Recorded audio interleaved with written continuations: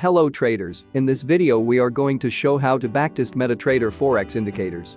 We will show step-by-step guide to the new user to understand it quickly.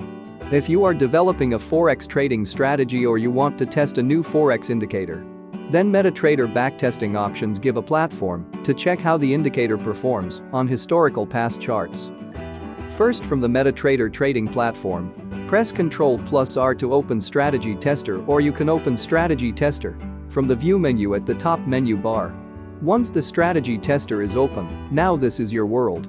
At the left side corner, select Indicator from the drop-down menu, as we will be backtesting only the indicator, not any EA. Then choose the indicator from the indicator list. Here we have chosen the WD Gann Pivot Point indicator. After this, we will choose a symbol, the currency pair or symbol on which we will apply the indicator. Then you need to choose the model. Well, there are three types of models is available: every tick, control points, open prices. Which model you will choose depends on the indicator function. If tick data matters with your indicator for signal accuracy, then you need to choose the first option. If your indicator works perfectly fine on each bar data, then you can choose the last option. For the control point model, if your indicators work in a higher time frame, then you can use this model. It will be a little faster than every tick method, because in this method, it calculates based on the nearest lower time frame data. In this example, we will use the open price model because it will be faster.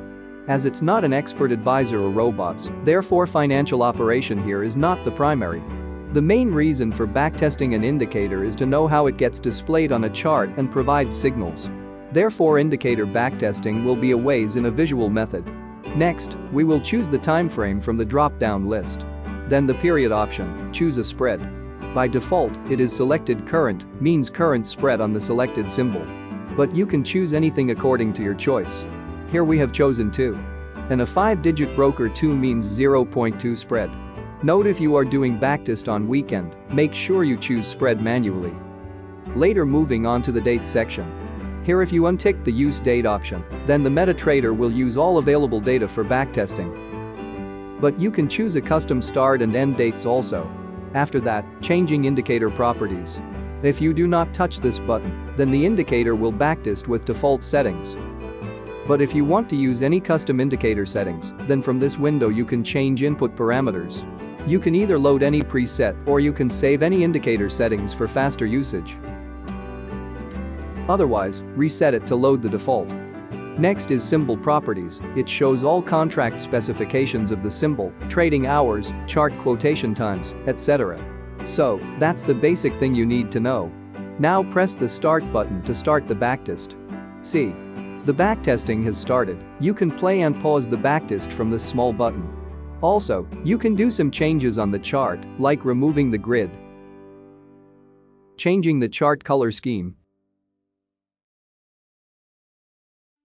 or enable to show object description on the chart.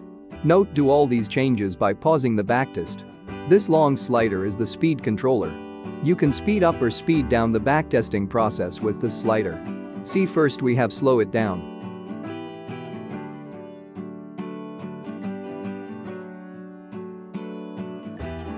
Then we have speed it up. You can adjust this according to your needs.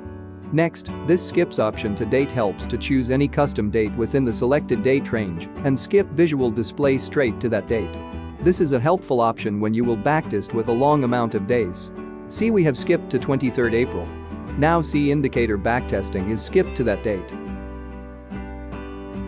You can zoom in or zoom out a chart during backtesting. At the Journal tab, you can view all journals, alerts, or errors. If you see your backtesting is not working well, then definitely view the journal to know about the real issues. Sometimes issues occur if MetaTrader has no data. Suppose you selected a custom date for backtesting and the MetaTrader does not have any data for that date. Then obviously it will create an error. So you need to download the missing data from the MetaTrader History Center. From the Tool menu, you will find the History Center option. You can choose symbols here to download data. Note, if you download data from the History Center, MetaTrader will have all historical data loaded, which will help you in the future for backtesting, sometimes from the year 2000. You can download, add, edit data. Also, you can export and import data to the chart from the Historic Center. We will create a separate video on how to download data from the MetaTrader History Center. One important note, remember, you can backtest indicator on a single symbol one at a time. So if your indicator works with multiple forex pairs or symbols, then set your indicator signal for one symbol only. Here in this example, we have a multi-pair trend dashboard indicator. Before we starting the backtest, you will first edit the indicator input parameters and set it to the current chart symbol only, and that's it. It depends on the custom indicator if they such options. Here for the SFX multi-pair trend dashboard indicator, we have such options. Now see the multi-pair trend dashboard is working on for the tested symbol only. So that's it for today. If you like our video and find it helpful, then please subscribe to our channel and follow us on Twitter. Note we also provide daily Forex rebate cashback for all traders from our partner broker. So do not miss the chance. All links are given in the video description. Thank you for your time.